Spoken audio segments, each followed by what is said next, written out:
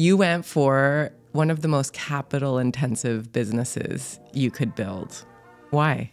If I'm honest, it was a mix of, I wanted to do something impactful. I wanted to build something. The voice in my head was wanting to truly build something. I wanted to build a team. I wanted to build a company that you felt and mattered. And what really appealed to me, and when I knew I wanted to do Pure Harvest, was actually in the first months, it was just a thesis on paper. It was a great thesis. I understood the problem. We import all our food. Water scarcity is a growing problem and now becoming a nightmare. I thought we're tackling huge problems. So that check, like big, meaningful problems. And I knew there could be a good business there, but I also thought that was an exciting thing, but personally and morally. But then when I started to check out, could we produce at a lower cost than comparable quality imports landed? Yes. So it started to check and scratch the investor itch of like structural economic storyline, right? This can work and have compelling economics.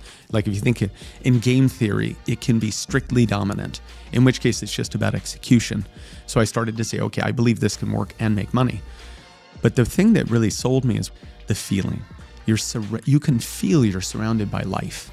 Like you can feel like when you're in a tropical forest, you can literally feel life, right? And cleaner air.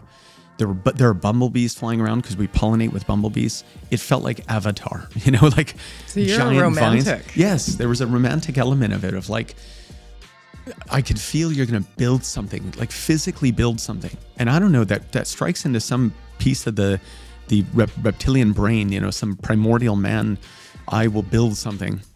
And I think I remember that scene in that famous Tom Hanks, scene where he smacks his chest. I have made fire, and I'm not kidding.